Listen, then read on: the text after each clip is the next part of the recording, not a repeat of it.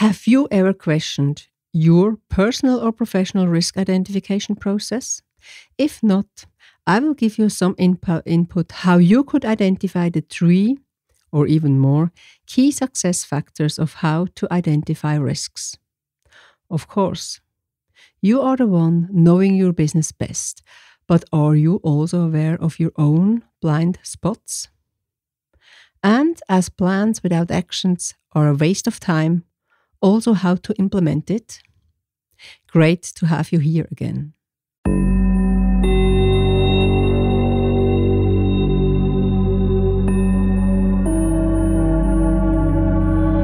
Corporate integrity, fraud, non-compliance, and cybersecurity. Would you like to understand the root causes, detect threats, and take measurements to protect the most precious assets? As a leader, you need to be prepared and stay actionable in the event of an incident. Sonja Stirnimann talks in her podcast, The Human Factor, Corporate Integrity Matters, to leaders and entrepreneurs who want to have impact, foster corporate integrity, and act as role models. As an international expert for corporate governance and integrity, entrepreneur, and independent board member, she knows the challenges. Let her inspire you.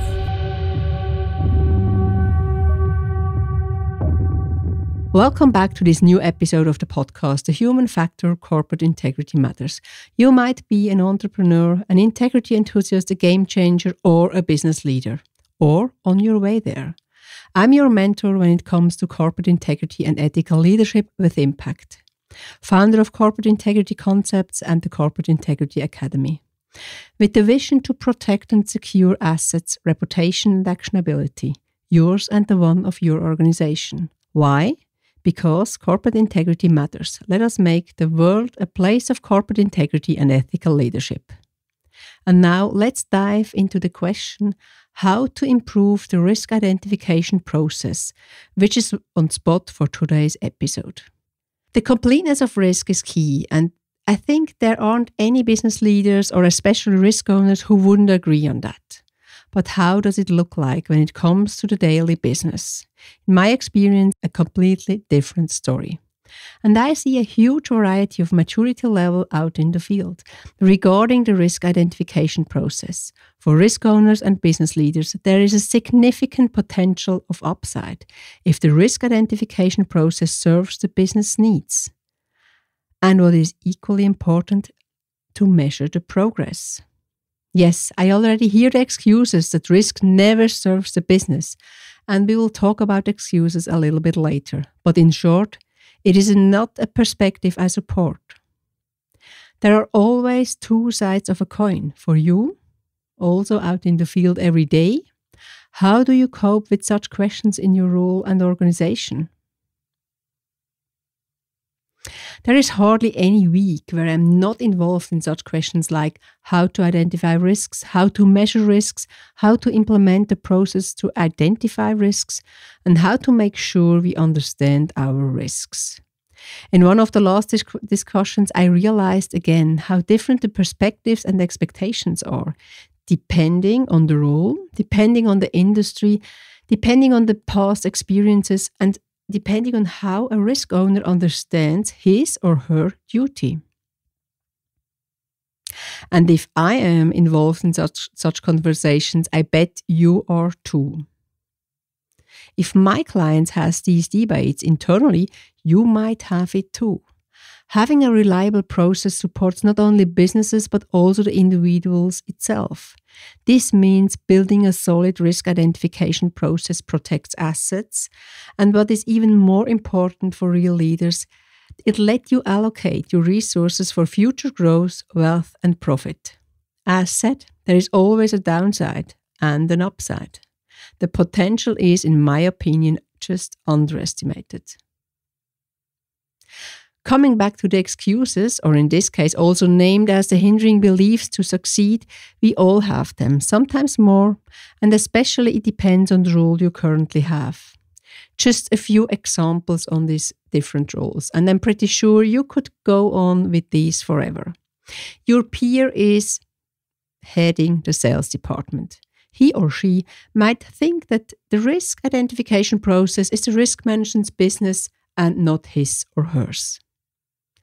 Or your colleague, responsible for the high net worth individuals, expects that the general counsels take on the duties. Or your customer leading a mid-sized corporation tells you that she is not regulated and does not need more than they already have. What sometimes helps is to remember we do not know what we don't know. And that is one of the core messages when we identify risks. We don't know what we don't know. It also reflects what I have observed and experienced since the early 90s. Risks rapidly evolved. Risk landscapes too, but very much slower. Another area I would like you to focus on is the excuse of having too much on the table. I'm the first one exactly understanding what you are talking about. Whether you are a board member, a CEO, CFO, CRO, or entrepreneur, you definitely have too much on your plate. But is it worth to bet on your organizations and your future? Definitely not. And here again, for all those who do not yet know how I work, I really mean it when I say your individual future. I have seen so many great to up to a certain point business leaders of large corporations who ignore the price they pay for the risk of not having implemented a profound, reliable risk identification process. That is the reason why I always also outline the implications for the human behind the professional role or position. When we put the interest of having a reliable risk identification process into the big picture, there are different perspectives for that.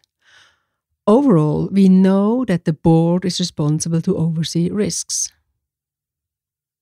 And the board highly depends on the executive board. And as we are here talking about an iterative process of identifying the risks which could harm our business and future, we are constantly at the beginning. I remember a quote from one of my supervisors at my very early stages of being an auditor when we collected data. And I'm sure you know about the principle of garbage in, garbage out. It is commonly used to describe failures in human decision-making due to faulty, incomplete, or imprecise data. And just to tell you the story behind, the first use of the phrase has been dated to 1957 in an article about US Army mathematicians and their work with early computers.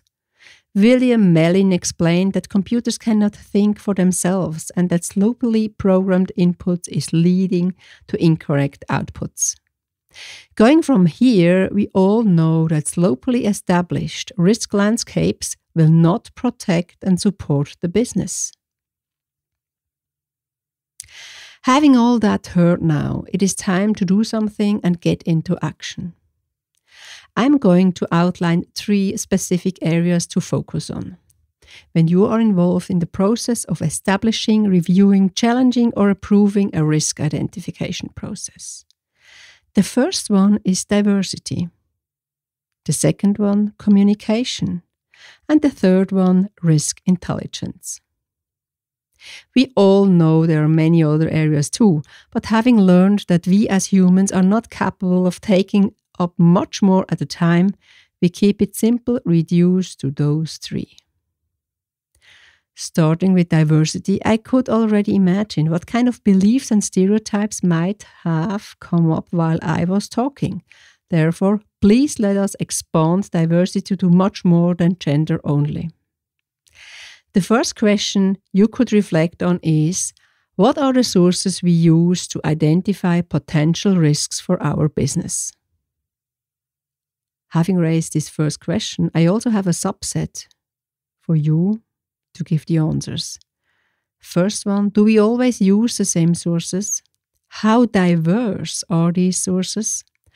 Did we change sources over the last time?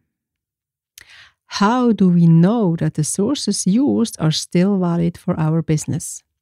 And here, please do not forget, that when you change your business model, and I expect most of us did that over the last 12 months, also your risk landscape should look differently. Meaning, when one source was great for the last 10 years, it does not mean that it is also helpful for the future. The second question is a more internal perspective to take on. How are your communication and transportation paths within the firm regarding the task of identifying risks? Also here, I give you a subset. How is the interaction in that process between the board, C-level and management? How are the processes set up regarding top-down and bottom-up streams? What are the criteria for those streams? What is the cultural mindset in the risk identification process? Is the defined process still state-of-the-art, or did it lose priority due to external or internal circumstances? The third question wants to learn more about the collective risk intelligence within your organization. What is the maturity level of risk intelligence as an organization? And to get clear on that, it will be necessary that the term risk intelligence is already implemented in an organization. As a starting point, and also as the take-home assignment of this episode, I would like you to observe where you can identify sort of risk intelligence within your organization. Please focus on the following 3 sources of risk intelligence: the individual level, the team level, and with team level I mean the board, the C-level management and the project teams, and the speak-up culture. With that focus, I would like to motivate you to think about the following for each of the mentioned 3 sources of risk intelligence. First, what can you identify? Second, what would you like to implement to change for better? And third, what do you need from others to make it even more successful? Of course, you will find the 3 sources and also the focus questions in the show notes afterwards. And this exercise can also be used within your organization, the team, or project. You will be amazed what kind of interesting discussions start from here. And take your time to do so. It is definitely not easy to start with such kind of questions, but after several rounds, you master it. Promised. So let me quickly summarizing what I talked about in a few words only. So diversity is a great source to identify risks, and be careful not to limit to gender only. The communication channels and flows are important in the process. And risk intelligence measures the current level and potential to identify risks in any organization. What we haven't mentioned before, and it is my absolute favorite characteristic of a business leader and risk owner, is the independent mindset. You can imagine that this is the tipping point in the entire process. As a final tip, I would like to invite you to combine demographic, background, gender, knowledge to identify sources of risks which could impact your business. Be radically clear about the different stakeholders involved, the communication processes you have, and the maturity level within your organization. Promote risk intelligence to your new friend and partner in crime by being a role model, shaping the culture, and impacting the future. My personal conclusion is that the risk identification process is one of the most crucial aspects for board members, C-level executives, managers, and risk owners. And it is often overseen or delegated to roles which do not have enough power. Boards not taking the time to regularly talk about it will put the organization at risk, unconsciously. And as mentioned, choose the right sources, open your mindset, and search for diverse input. I promise you put your risk identification process already with these small steps to a next level. And do you remember the take-home assignment to identify sort of risk intelligence within your organization? Just in short, Focus on the following 3 sources: the individual level, the team level, and the speak-up culture. More details are in the show notes. This was episode number 4 of The Human Factor, Corporate Integrity Matters. Following the belief, corporate integrity secures and empowers individuals and organizations. Would you like to learn more, meet peers, and getting qualified? So visit the website Corporate Integrity Concepts or Corporate Integrity Academy. Or do you think this podcast could be interesting for someone you know? Sharing is caring, and we are always happy to welcome your peers to our community. And if you like this episode, subscribe and don't miss any of the future ones. The show notes are, of course, enriched with relevant information, and your connection via any of the social media channels is highly appreciated and will be answered. Promised. And please do not forget, topics of your interest or interview partners are highly welcome. Just send me a note on any of the channels you know. That's it from my side. I thank you for listening. My name is Sonja Stirnimann and I'm your host. Stay curious, actionable, and a role model. Take care and goodbye.